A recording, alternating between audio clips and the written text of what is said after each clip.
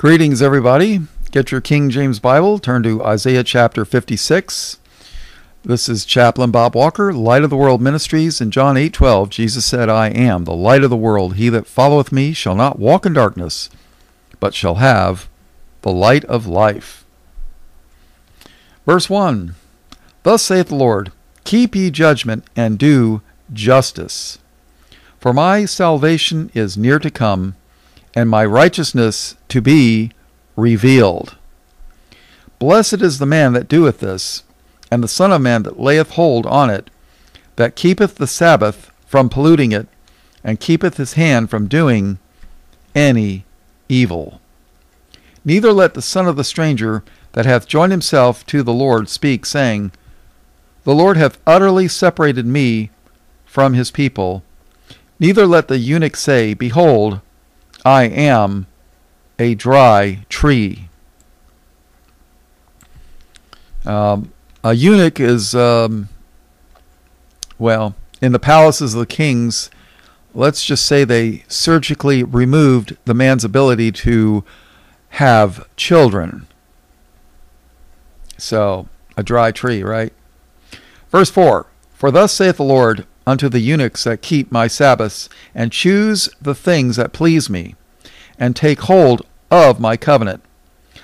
Even unto them will I give in mine house and within my walls a place and a name better than of sons and of daughters. I will give them an everlasting name that shall not be cut off. So it says, Even unto them I will give in mine house and within my walls a place and a name better than of sons and of daughters. What did Jesus say about a place? Well, how about John 14, verse 2? In my Father's house are many mansions. I've heard these large so-called churches, these mega so-called churches, they say, oh, it's going to be glorious. We're going to be in these high-rise apartment buildings. That's not what Jesus said. He said, in my Father's house are many mansions. I don't think there's going to be that many people that they're going to need apartment buildings stacked upon each other. In my Father's house are many mansions. If it were not so, I would have told you, I go to prepare a place for you. All right, let's go back to Isaiah 56, verse 6. Also the sons of the stranger that join themselves to the Lord to serve him and to love the name of the Lord, to be his servants, every one that keepeth the Sabbath from polluting it, and taketh hold of my covenant. Even them will I bring to my holy mountain, and make them joyful in my house of prayer. Their burnt offerings and their sacrifices shall be accepted unto mine altar. For mine house shall be called an house of prayer for all people. When Jesus went to the temple, what did he do? He overthrew the tables, took a scourge of cords and whipped them, and said, My house shall be called a house of prayer, but ye have made it a den of thieves. Oh yeah. Verse 8, The Lord God which gathereth the outcasts of Israel saith, Yet will I gather others to him, beside those that are gathered unto him. All ye beasts of the field, come to devour, yea, all ye beasts in the forest. Now, verse 10, 11, I think are talking about demon-nominational preachers. His watchmen are blind. They are all ignorant. They are all dumb dogs. You know what? They got a Bible college, a Bible seminary, a Bible cemetery degree called a Doctor of Divinity. They call them, they put DD after their name. DD. I've got a bachelor's in theology. That's a BTH. And I've also got a master's of ministry. That's a MM. I also got a bachelor's of Christian education. That was just a couple extra classes that I had to do for the bachelor's, but I figured it was better to get that degree to teach in a Christian school. But since I didn't want to sell my soul to Satan, it was already bought for with a price, so it wasn't mine to sell, but I couldn't get a job. So here I am on YouTube. But a doctor of divinity is a DD, and I always think about that when I read this.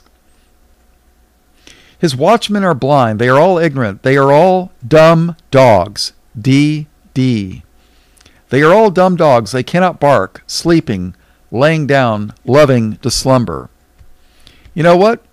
A dog, when you got a dog that loves you and you love him and take care of him, when there's danger, they will get up and bark. They will meet the danger. I have seen it so many times. My dad must have had over 20 different dogs in his life, in his 80-some-odd years of living. Verse 11. Yea, they, who? The denominational preachers. Yea, they are greedy dogs, which can never have enough. And they are shepherds that cannot understand. They all look to their own way, everyone for his gain from his quarter. You want to see that in action? Turn on the 700 Prophets of Baal Club. Turn on TBN, the Blasphemy Network. Or is it the Beelzebub Network? I forget. Verse 12. Come ye, say they. I will fetch wine, and we will fill ourselves with strong drink, and tomorrow shall be as this day, and much more abundant. Praise the Lord, I'm not one of them. You know? Hey, buy my book. It's only $19.95, and if you order now, you get a piece of prayer shard worn by the rabbi that was dipped in the Jordan River, and it was blessed by the rabbi, the chief rabbi of whatever, you know. No, thank you. They are all dumb dogs that cannot bark, sleeping, laying down, loving to slumber. Yea, they are greedy dogs which can never have enough. Shepherds that cannot understand. Everyone for his gain. And they want to drink wine and strong drink. And they'll do the same day after day after day. Dumb dogs. DD, doctors of divinity. Yeah. Granted them from a Bible cemetery. All blessings, praise, glory, and honor to the Lamb of God, slain from the foundation of the world. In Jesus' precious name, all honor and glory unto him, and God the Father, and the Holy Spirit, all one God, world without end. In Jesus' name, amen.